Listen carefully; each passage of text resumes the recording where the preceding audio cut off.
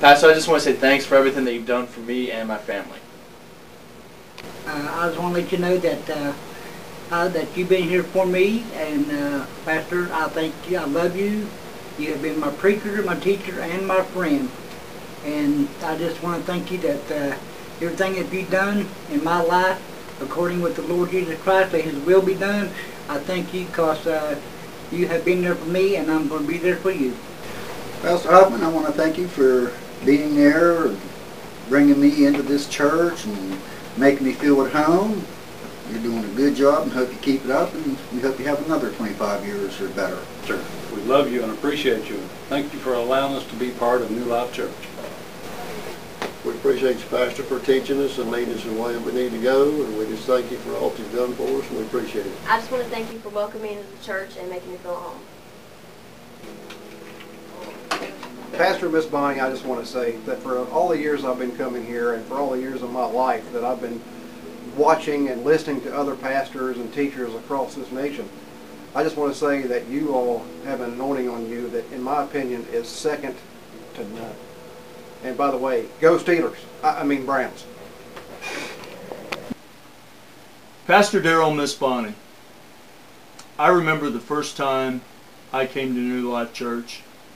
Hasn't been that long ago, and I thought, you know, this is a different bunch, but I soon fell in love with this place, the people, and especially you and Miss Bonnie. Your teaching, your guidance, your pastoring. I thank you and appreciate you and love you. And you know how I really knew that this was where I needed to be?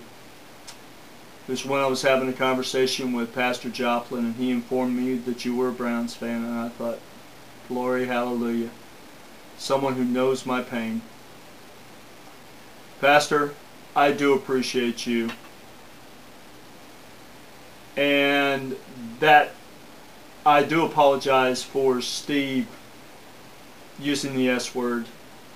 Gosh, Steelers. Oh, I'm sorry I said that. Okay, anyhow, go Browns.